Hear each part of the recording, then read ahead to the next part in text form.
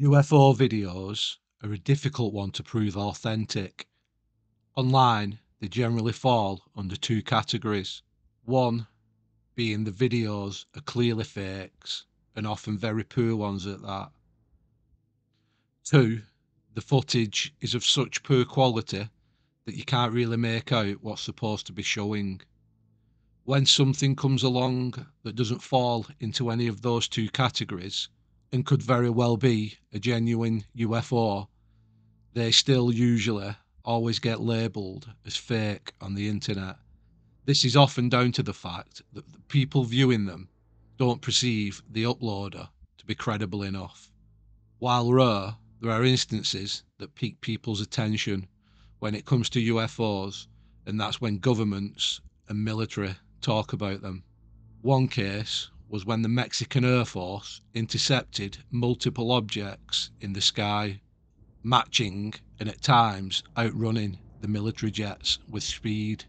What makes this particular case compelling is the fact it was captured on infrared cameras by high-ranking members of the Mexican Air Force, including a lieutenant and a major. These men put their jobs and reputations on the line when they announced to the world what they had seen in the skies above Mexico. On the 5th of March 2004, while out on routine patrol looking for drug traffickers over the city of Campeche, the Mexican Air Force spotted a number of strange objects showing up on their radar and infrared cameras. Strangely, the radar was reporting 3 objects in the sky, yet the camera showed more. In total, they could see 8 objects. The objects were matching the speed of the aircraft and the altitude of around 11,500 feet. During this brief encounter, which lasted around 2.5 minutes, the pilots continued to track the unknown objects, which were moving at very high speeds. The pilots said the objects were all around them, circling them like they were going to attack. This is the actual footage captured and released by the Mexican Air Force. A las 7, a la misma altura. Hay unas nubes ahí, se debe de estar.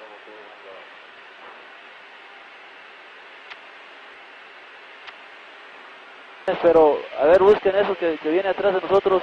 Ve cómo se ve como en 2 faros. Viene como a las 7, 8 de la posición. Lo raro es que trae una punta adelante. Un puntito adelante. A ver, ¿qué tenemos? Nada, señor. A ver, permítame, déjale busco. ¿Y nosotros? Comandante, ¿qué es eso? ¿Qué distancia más o menos lo tenías, Telles? Oye, a ver, abusados, es como... Ahí van más, siguen más atrás. Son 10, 11 objetos. Son muchos objetos. Afirmativo. Ahí van. Va, uno. Y ahí van los atrás. Siguientes. ¿Qué es eso, Dios mío? ¿Se me correteando? ¿Qué es eso? A ver, trata de enfocar. Máximo. Ok, no dejes que los dejes atrás. Ok. Van. Sigue ese, no lo dejes, No, Telles. van todos, van aproximadamente como 10. Como ¿Ya lo 4. dio?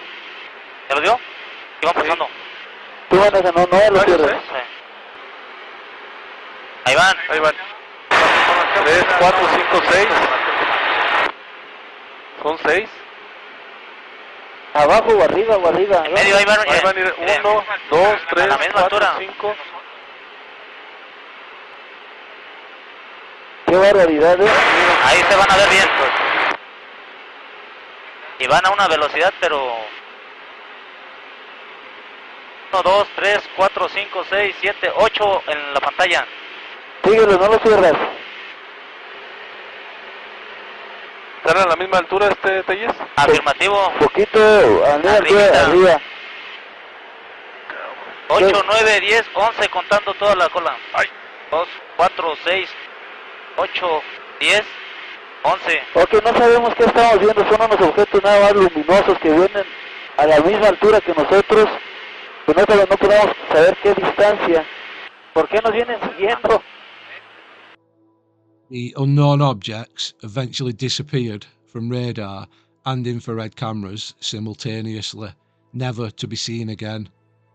The pilots were definitely shocked by what they had seen, but I don't think any of them at the time would have thought that they had probably just caught some of the most compelling UFO footage ever recorded. To the world's surprise, on the 12th of March 2004, Mexico's Defense Department called a press conference where they acknowledged the strange event had occurred over Campeche. The Defense Department also played the footage of the exchange to everyone in the room.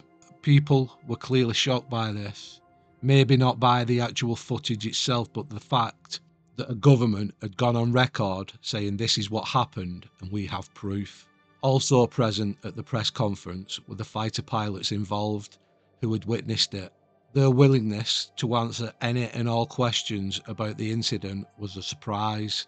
A lieutenant was asked if the strange experience scared him, to which he replied, "Yes, I was afraid we were facing something unknown, something that has never happened before."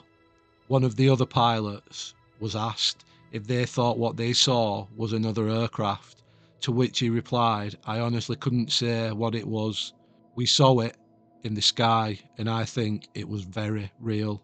Major Castino was asked if he could explain in his own words the events that happened on that day.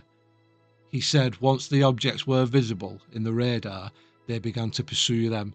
He believed the strange objects knew what was happening and that once the fighter jets backed off from them, they disappeared as quickly as they had appeared.